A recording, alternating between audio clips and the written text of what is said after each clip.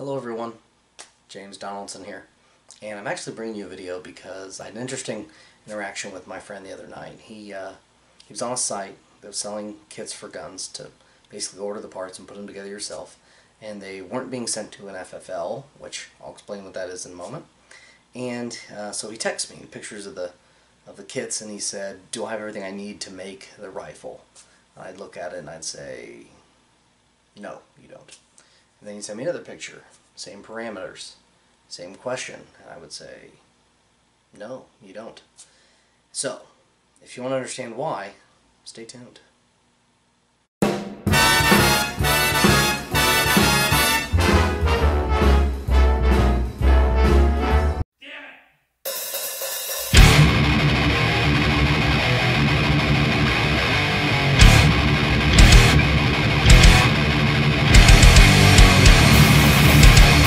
Hello everyone, I'm bringing you a video on something that really gets under my skin when people talk about it, and that's the gun show loophole and the internet loophole. A lot of people are trying to figure out laws to prevent these things, when I'm here to tell you that neither one exists. Now, with every video I always have my gentleman's disclosure at the beginning to kind of broad stroke what I'll be talking about. So overall in this video I'm going to be talking about gun sale myths, especially as they apply where I'm from. So, the aside to that being, always check your local and state laws, and even federal laws, as I'm dealing with information that has come to me at the time of the date that is stamped on this video. Now, moving into it, I want to define a couple terms. The first one we're not going to mention so much in this video, but a lot of the process does mirror what we are talking about in this video. So that term is SOT. It stands for Special Occupational Tax, and that's basically anyone who's able to purchase, sell, distribute, etc. weapons covered under the NFA, which is the National Firearms Act. That's what super regulated suppressors or silencers, short barrel shotguns, short barrel rifles, and a few other items. So most FFLs are SOTs, and I believe all SOTs are also FFLs. What's an FFL, James? Well, I'm glad you asked, because I'll define it. FFL is Federal Firearms License, or when you refer to someone as an FFL, they're a Federal Firearms Licensee. Kind of depends on how you use it in a sentence.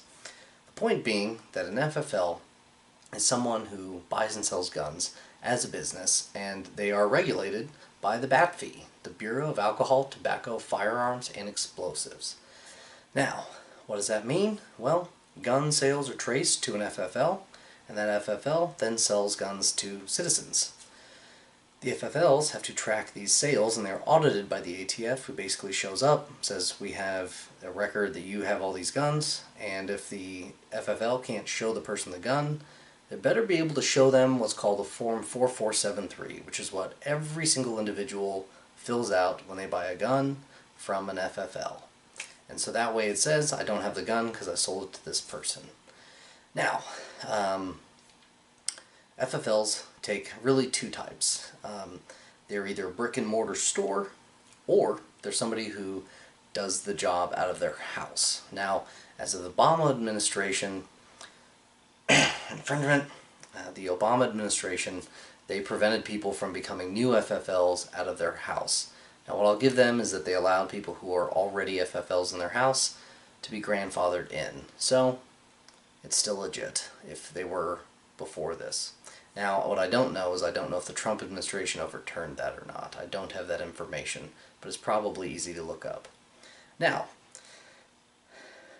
from there, who all is an FFL in stores? Well, if you're buying it from literally any kind of business, so that's going to include sporting goods stores, pawn shops, gun stores, gun ranges, etc., etc., etc. And then, of course, as I mentioned, people doing the business in their house. Now, a Form 4473 is what you fill out right before the background check. It's a list of, it's information for you, and then a list of questions that you have to answer yes or no to. And a lot of people make the point, well, you can just lie on the form. They're right. You could do that. But it's also a felony. So we'll just kind of let that be what it is. Just know that you shouldn't lie on that form. Anyway, moving on. If you're a private citizen, you're obviously not an FFL, so you're not required in this day and age to do a background check. Now, some states are passing state legislation where they call it universal background checks, and you have to. We'll get into that a little bit. So, let's go ahead and go into a few different scenarios, and I'm going to use a series of props to help illustrate the different people at play. So, I will introduce my main player, Chick. Chick is selling his Glock 17. It's a little big for him to conceal carry. Now, he has not seen my video on the Glock 26 XL, so he doesn't know that there are some things he can do to help make it more concealable. Anyway, so there's a few ways to find a buyer if you're a private seller. You can put an ad up at some shooting ranges or gun stores. Of course, there's also gun clubs. And then you can always find somebody through word of mouth, or maybe just sell it to a friend or even a relative. In these scenarios, because Chick is a private citizen and does not possess an FFL, Chick is not required, in Kansas at least, to have anybody go through a background check or fill out a Form 4473. Now, if Chick wants to, he can have a CYA form. That stands for Cover Your Ass. Chick could actually have someone fill out a 4473 and just not do the background check, but still have the person's information. Personally, I have a sheet I have that lays out the terms. It has the person's driver's license number, address, and phone number.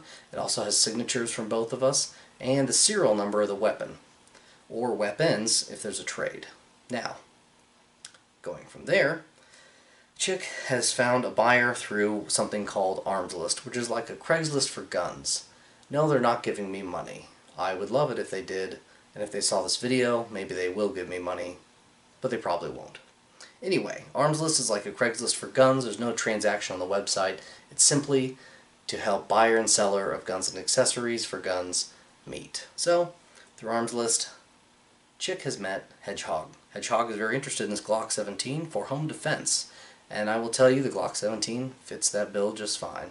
So, they meet up in a Chili's parking lot or Banana Republic or wherever it happens to be that they've agreed upon, and of course they cannot trespass to do this.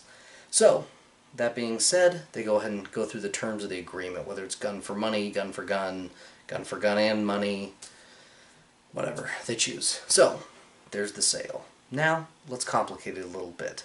In Kansas and Missouri, if you're selling a long gun across state lines to Kansas or Missouri, I don't know about other states, but you don't have to involve a 4473 or an FFL or a background check for long guns. Now, for handguns you do. So, Chick, having sold his Glock 17, he needs a gun for concealed carry, and there's one that looks perfect. The H&K P30 SK. This one has a safety, of course a hammer, and a decocker. And this one in particular has the Trijicon HD night sights. It's a good gun.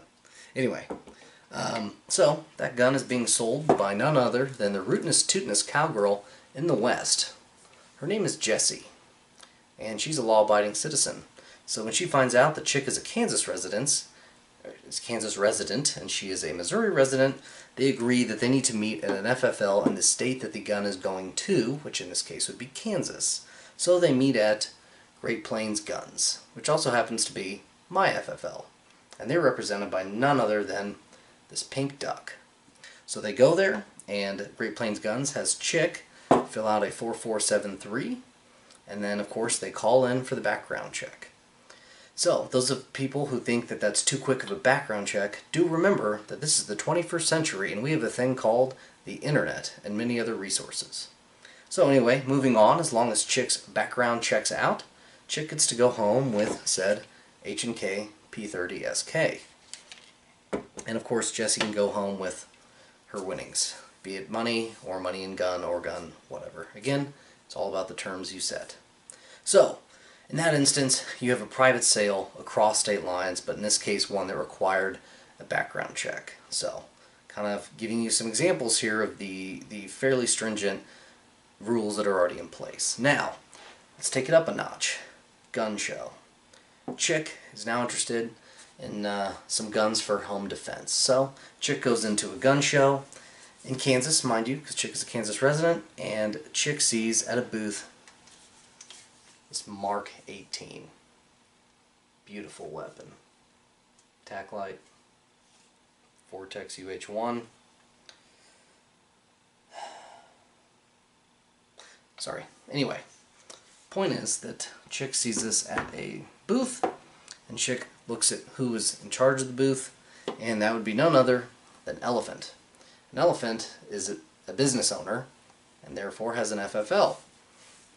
So I know what you're thinking. You're thinking, James, gun show loophole, man. Oh yeah, Elephant is going to sell the hell out of that gun to Chick, no background check. Man, you're wrong. Elephant has an FFL, which means that Elephant is required by federal law to have Chick fill out a 4473, and then Elephant must do the background check. Now, I think you're probably going to start understanding, if not already, that these rules don't really apply in terms of where you are, but who you are. Because next booth over, Chick sees this absolutely fantastic Glock 40. 10 mil, basically a pistol for hunting. It's like Thor's hammer. Anyway, so this pistol is being sold by none other than Mr. Bucket.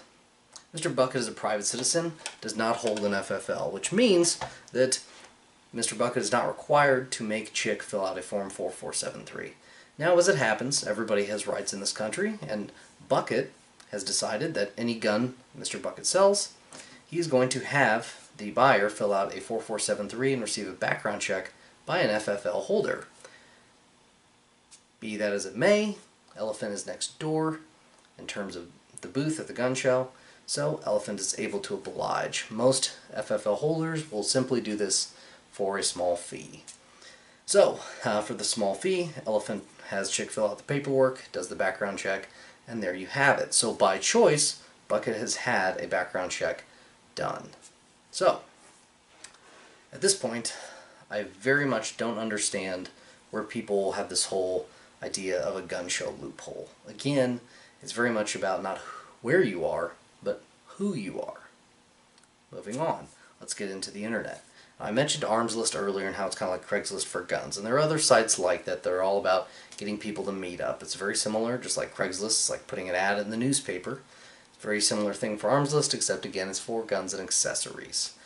So, really Arms List is more of an interstate tool, or right around state lines. So Kansas and Missouri, it's kind of a tool for people on both sides to meet up, and of course people within the states to meet up as well. So, again, depending on your laws, those are rules you're going to follow, which I mentioned earlier. Now, there are sites like Gunbroker. By the way, Gunbroker also doesn't give me money. I hope they do, but they probably won't. Anyway, Gunbroker being another tool that I use, usually to purchase firearms, they cover pretty nationally. They're kind of like an eBay of guns. You have a wider scope, a wider reach. So in that case, a lot of guns are being shipped, versus Arms List, usually people are meeting up. Almost always people are meeting up. So, all that having been said, the guns are going to go to an FFL. So, for instance, Chick, again, clicking around on Gunbroker, and Chick sees a gun that he absolutely cannot let go. It's a Glock 17L. I know it looks a lot like the 40, it's not. Cut out slide, adjustable Glock sights from the factory. Not that they're great, they're just nostalgic. Anyway, point being that Chick wants this gun. So, Chick buys it. Now, like eBay, you can do the purchase through the website on Arms List, or you can also, like in my case, I think every gun I bought through Arms List, I've ended up doing it over the phone with the dealer selling the gun. Now, do keep in mind, private sellers can also use it, but they have to use the same rules that, of course, someone like Minnie Mouse is using. Now, she is the one selling the Glock 17. So she and Chick speak on the phone, she gets his debit card information, and then there you have it. She's received payment. Now, she will not ship the gun to Chick, because that's against the law, the federal law.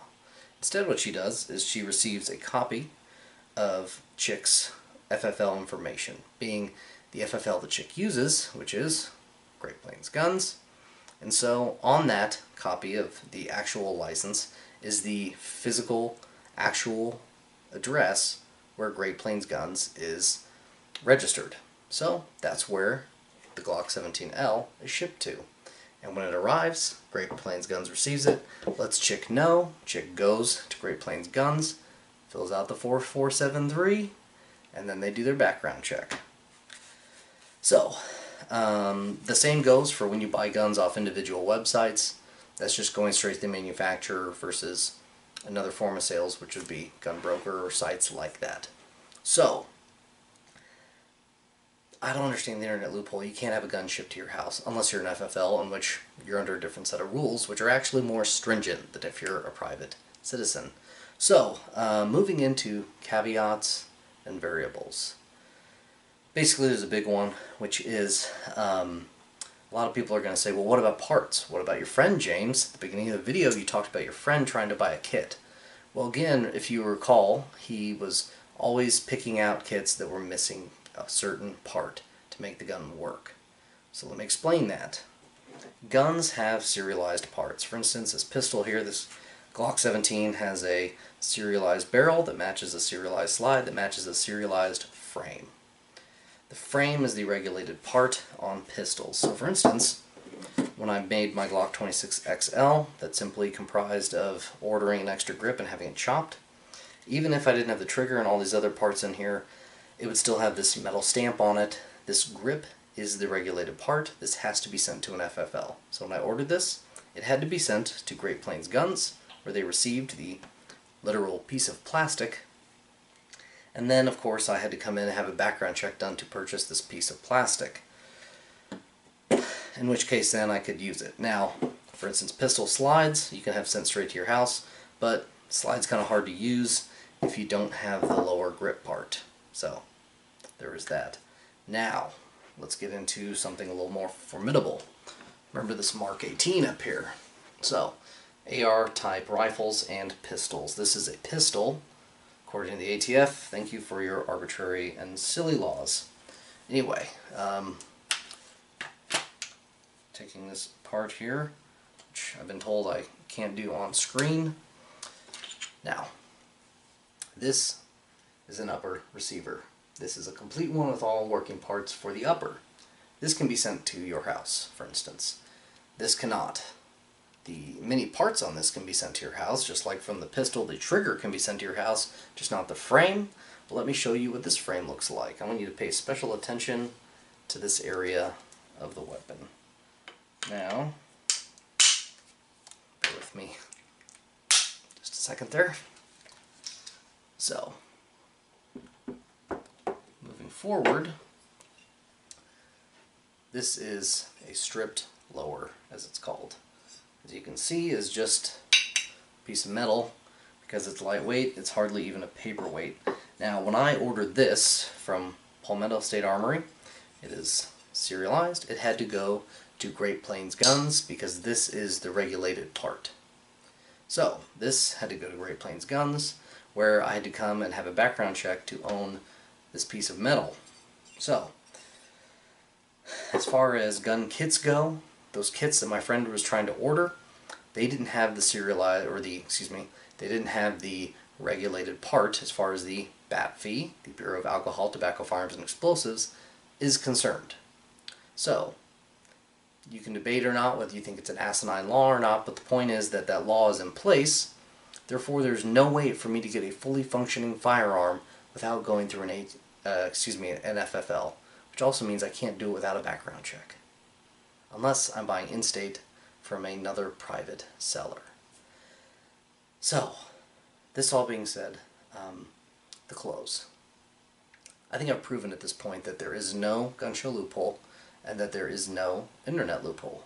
I don't understand where the misnomers came from, and I think while most people talk about them without having any really good ideas to what laws are or how they affect the firearms community, I think there are a few people that perpetuate these rumors because they mean ill will toward the Second Amendment. And we here at Contemporary Gentlemen believe that there are two types of people in the gun debate. There are the people who are educated, and then there are the people who are horrifically uneducated.